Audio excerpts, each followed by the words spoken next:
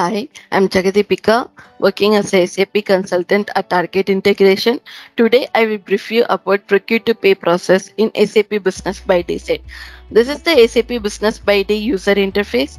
To start our process, I will create a purchase request. Let me take you to the purchase request and order work center. So this is the one. Here, I will choose on purchase request and then click on new and then purchase request. Here you need to choose product ID. I will choose a cylinder and then you need to give quantity and then ship to location ID. I will choose as Almicas Heating London and that's it. If you check here, it will show you whether all the necessary details have been updated or not. I will click on check. As you can see the notification, check complete, purchase request contain no errors. Now I can save this. Yes, purchase request ID 1546 saved. Now I can release this. So this is how you need to create purchase request. And now I have to create the purchase order. To do the same, let me take you to the purchase request and order work center.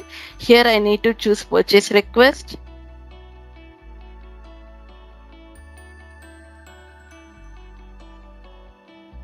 And then here I need to select the all purchase request and click here to execute the query. Then we need to select the respective purchase and click on new purchase order. So this is the one which I have created now. Now I will click on new purchase order. So the system will copy all the respective data from the purchase request. Now I need to select the supplier from whom we are receiving the materials. So I will choose AMS Limited. As you can see here, I will choose AMS Limited. And then I will change the delivery date as today's date. So I'm going to change all the date to today's date so that I can process all the steps without any hiccups. Since it is a demo process, I can perform the steps without any delay. Then we need to save the document. Now I will click on save. Yes, purchase order ID 1105 saved. Now we need to click on the order. Once we click on the order will be sent to the supplier.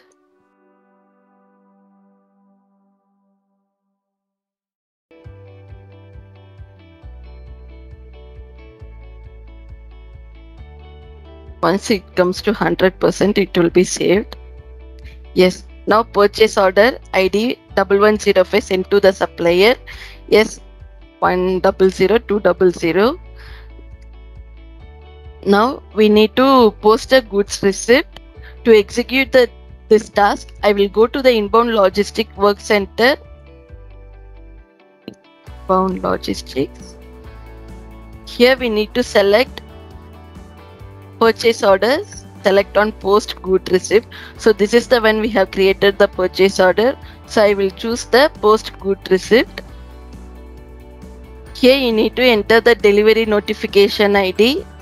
I will give it as 667788 and then I have to give the actual quantity.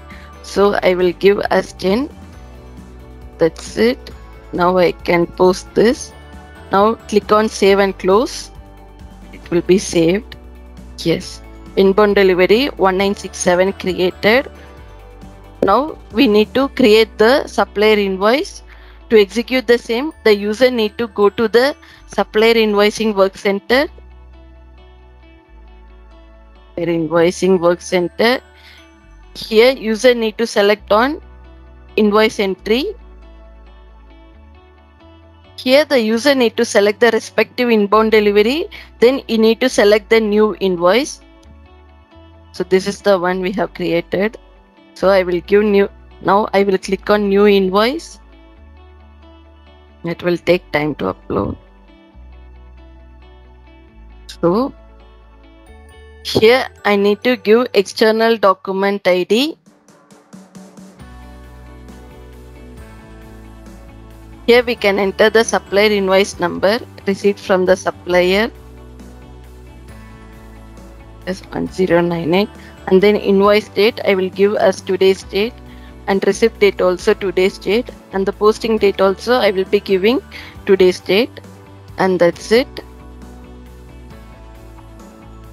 You can check the product ID, all that here. Now I will click on save. Once it is saved, you can click on post. Yes, document SAV 2625 saved. Now I can post this. Invoice has been created. Now we need to release the payment to the vendor. To execute this task, I will take you through the payables work center.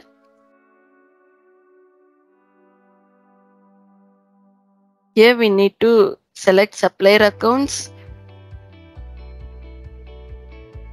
and the system will display all the suppliers. From there, we need to choose the respective supplier and click on view.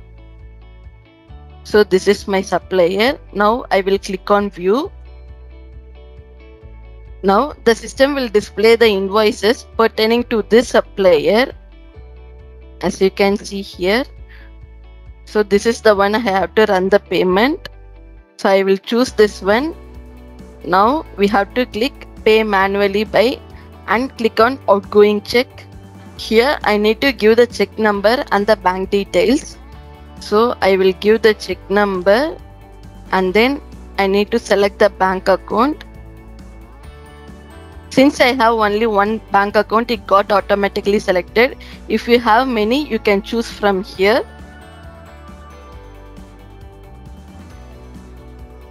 And that's it. Now I can post this. We have to wait up to 100%. Yes. Now it got saved. And this is how you have to run the process, and the user can create the procure to pay process.